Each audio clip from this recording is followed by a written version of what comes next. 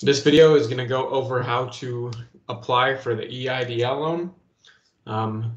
They did make a few brief changes from the other day, and it just makes it a little bit harder to get to the loan application.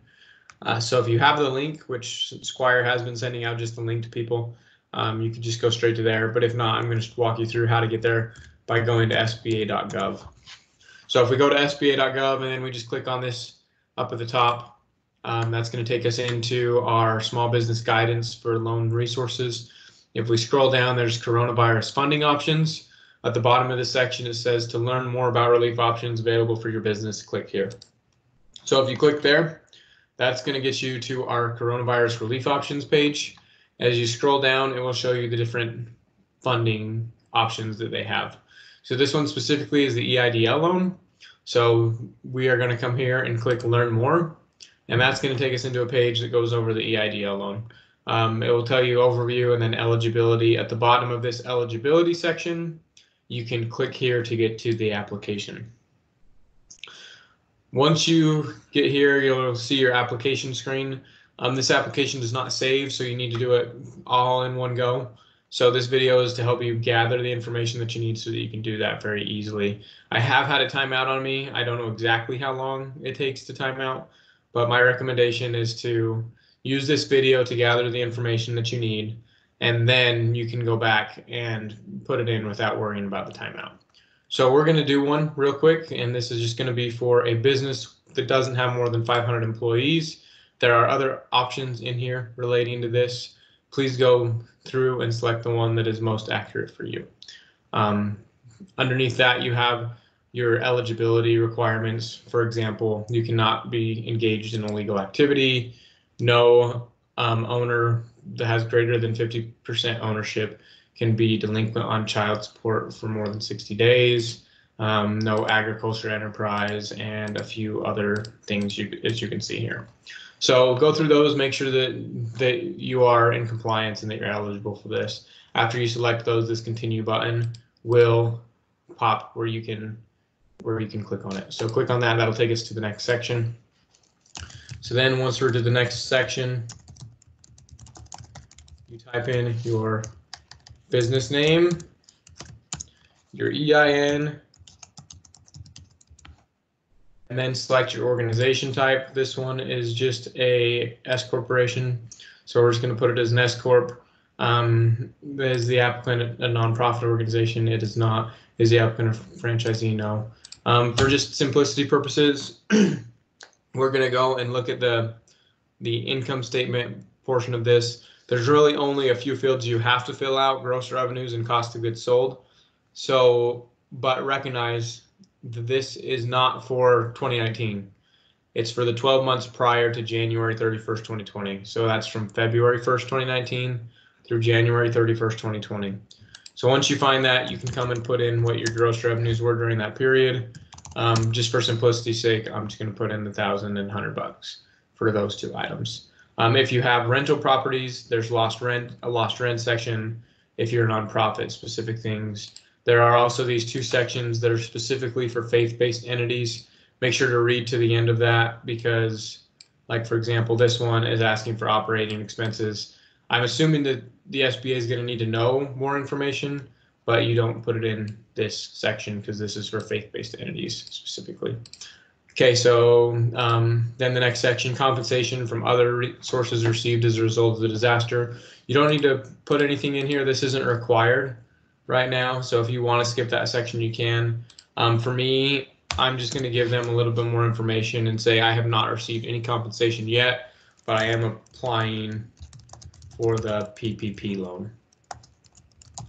Right, that way they at least know that you're looking at that and that you're aware of what's going on in the different options. So then from there, you can put in your primary business address.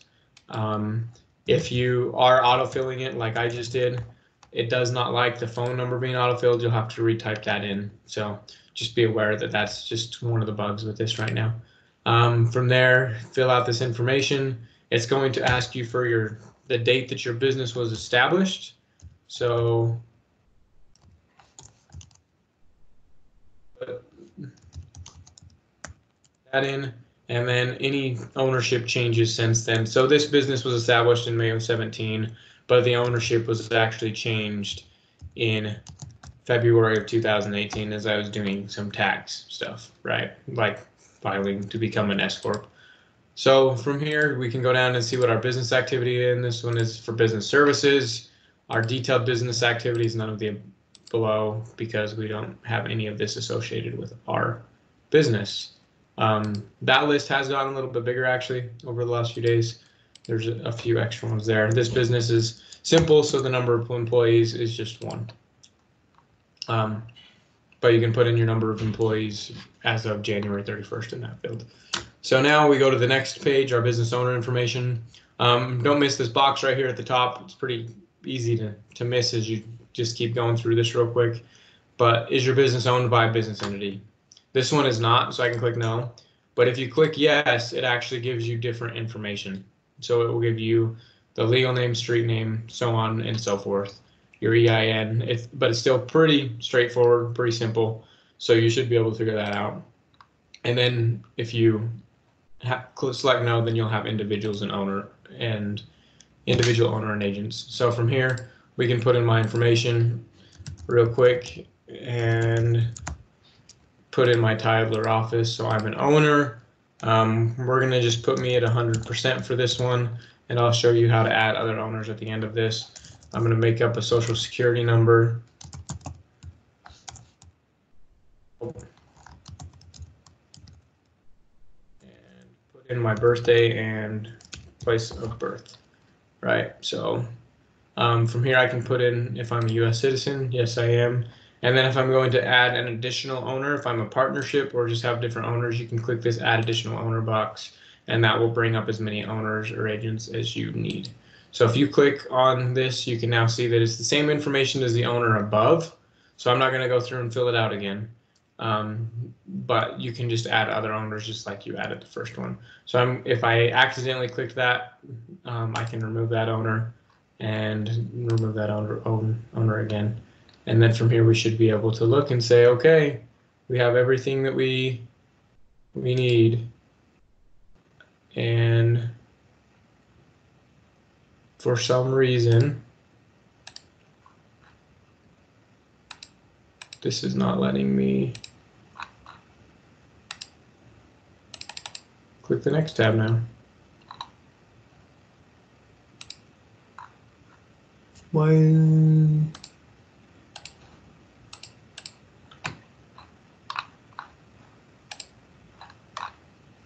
Okay. Anyway, if that happens, you can just go back and it'll save the information and then come forward. So then you can click to the next page, and here is your additional information tab. It pretty much is just making sure that you don't have any criminal offenses.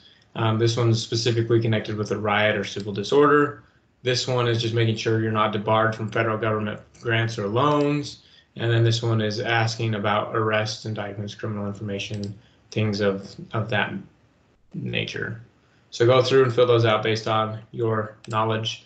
Then from here, this blue section is to put anyone who has assisted you in completing this application. So I'm just going to toss in Squire and Company. For me, again, adjust the phone number, and the fee charge was $500. Just know you don't have to fill in this area. That is just what I'm doing because I'm working for Squire, helping myself do this type of thing. So then at the bottom section right here, you can give the SBA permission to discuss this application with this person. It's totally up to you if you do that or not. I'm going to select no because I don't want them to go through Squire. I want them to just talk to me. From here, I want to be considered for the $10,000 advance. Make sure you click that field, and then it's going to ask you where to send the funds. So I'm just going to put in a bank, account number. Oh, and I'm just going to put in a random account number and then the routing number for this bank account. Then from here, I have to, read through this and make sure that I understand what I'm signing, and then certify that you have read this above and it is correct. Then from here you can click next, and it's going to go to a summary page, and this summary page is going to go through and just show you all the information you just put in, look through it, verify that everything looks correct, and then you come down here to the bottom, click I'm not a robot, and then you can click the submit button. And that is how you apply for the EIDL loan. If you have any questions or need anything else, let us know at Squire. We're here to help.